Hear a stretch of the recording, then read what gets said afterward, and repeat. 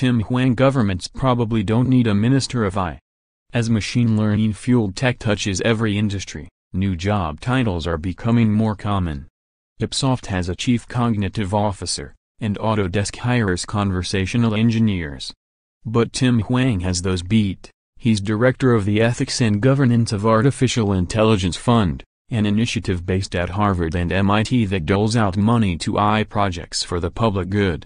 The $27 million fund was created in January and is backed by LinkedIn co-founder Reid Hoffman. For 2 years prior to that, he led AI and ML efforts for Google's public policy arm. He's worked with groups like the Electronic Frontier Foundation, Data and Society, and the Institute for the Future. In 2011, the Globe and Mail named Hwang one of a dozen people changing philanthropy, alongside Bill Gates and George Soros. In his free time, Hwang has fun writing about a range of topics, from the impact of automation to dank memes. Last week, Hwang released his latest creation, a collection of essays by academic analyzing images of Mark Zuckerberg, from an awkward hug with Indian Prime Minister Narendra Modi to a deep dive into some of his old profile photos. VentureBeat spoke with Hwang about his many job titles, the portions of AI he thinks are underappreciated, and whether governments should consider the appointment of a Minister of Artificial Intelligence, Dr. Probably not.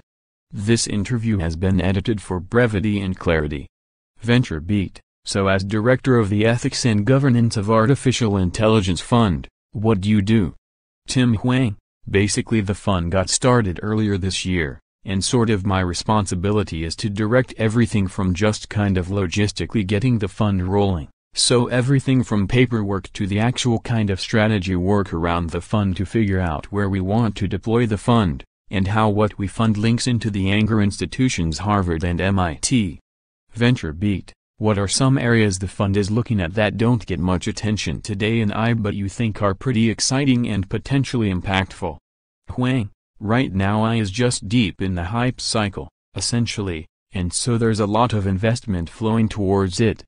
And I think the big question from the fund's point of view is, what's going to get systematically underinvested into public detriment? And that's guiding a lot of what we're thinking about funding and guides a lot of the grants that we have given out so far. To name some of the spaces that are interesting and relevant, there's a lot of work and interest in kind of pushing the fund and both of the anchor institutions, MIT and Harvard, toward work on the criminal justice side of things, how these technologies are being sold and deployed to do things like risk assessment and recidivism scores, and thinking about both where these products may not be as good as they're marketed to be. But also you've got, what are the tools that we can build to really practically audit these systems and determine if these systems are behaving in a fair or unfair way? There's also a number of really interesting things happening in the privacy space. So as you may know, the way machine learning is done nowadays is you need huge amounts of data. It's often done with a single large dataset or computing power, and there are some really interesting alternative models emerging around how you do machine learning. So there's a cool technology called federated learning. Basically the notion is you keep a lot of the personal data on devices, with a lot less personal data going up into the cloud. So the commonality between these things, one is kind of a topic area, like criminal justice, and the other one is kind of a technical area like privacy, but I think in both cases, our assessment is even in the midst of all this investment, these types of topics and tools won't get the kind of investment that they need. VentureBeat: For businesses with that dual desire to have purpose and turn a profit, are there any verticals you see right now that are getting less attention as it relates to research or funding but have the potential to be relatively profitable businesses? Hwang: Oh sure, I think that some of the opportunities that people are paying a little less attention to which I think will nonetheless could be really big businesses are, for example, the use of machine learning in logistics, so warehouse management, manufacturing, and supply chain stuff.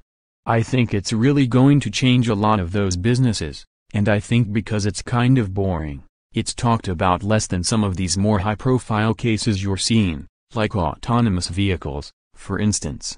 I also think machine learning's application in financial markets, like high-frequency trading has been done for some time now, But it's interesting to think about what happens when you have these algorithms actually evolve on their own. Essentially being in the marketplace, I think, is also a really interesting possibility that also raises a number of really interesting questions and risks, and again a little bit less talked about because it's a little bit wonky and technical. So I think there's a lot of stuff just hiding in plain sight, if you will, that will be big businesses. VentureBeat, did you check iNow's recent report? Hwang, yeah, they're a grantee, we're supporting iNow. VentureBeat, the report suggests the idea that it may be essential for an I company to bring in professionals from the industry they impact. So, like, a medical eye startup would have doctors on staff, for example. What do you think about that idea? That engineers using datasets from specific verticals should be working directly with or even have people from impacted industries on staff? Hwang, yeah, I'm totally on board with that recommendation. I think that's sort of an interesting thing about I. It's often talked about as its own freestanding thing, but a lot of these systems only make sense in context. Like if you're going to apply automation, it depends very much on the path you're trying to do. Like you can use AI to sort cat photos or you can use it for targeting autonomous weapons, and I think some of the technology, might be used across both of those things, and so yeah, I'm totally on board with domain expertise in informing how we deploy some of these systems. Now I would say that the big question is how, right? I mean, we can all agree that knowing what you're doing before you deploy some kind of automation in itself is definitely good practice, but now the question is, substantively, what does that look like in terms of workflow, profit, and decision-making? VentureBeat, you were at the public policy team at Google focusing on AI and ML. What exactly does that mean?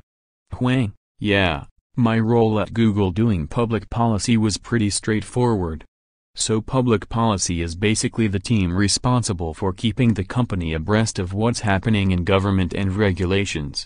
And at the time when I joined, they didn't really have defined positions on a whole range of different issues around AI. So questions like what does Google think the impact of AI on jobs or the ag economy is going to be? Or what's Google's position on what fairness should look like in these systems?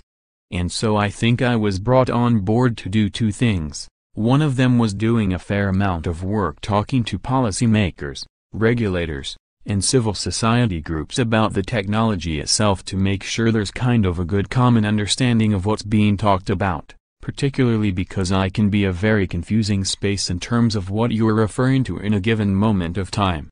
The second part of it was helping them develop their positions, which is basically coordinating across legal and research and a whole different set of actors to try to figure out what we should say, what is the company's position on these issues, and so I basically did that for about 2 years, going from 2014 to 2016 basically. VentureBeat. Did you see the United Arab Emirates, UAE, has appointed a minister of AI? I'm not really sure what that entails for UAE's purposes. But what do you think about that idea? Is that something that should be duplicated in other governments? Hwang, I'm skeptical of the notion of having a cabinet-level minister that focuses specifically on AI. We're talking about a technology that has very broad potential use cases. And I think the question here is just what's the right way of dividing government responsibility around this. And I think by and large it's most effective for domain experts to think about what are the rules that should apply in the space. Like, when we think about autonomous vehicles on the road, I think we want people who have thought about highway safety for a really long time to help. VentureBeat, yeah, and I guess I think about this entire idea, and there's two sides in my head. One says I guess this is something a CTO equivalent in government can handle, but then you think about the entire idea of it being pervasive and nation-states now talking about the need to win the AI race. Hwang, I mean, we'll see how this evolves, but it does really feel like a number of countries are trying to make it a cornerstone of economic development, essentially, and you could imagine kind of these sort of czar-type positions being created to try to think about how we accelerate a whole range of things using AI. But I think this is going to depend a lot on local policy.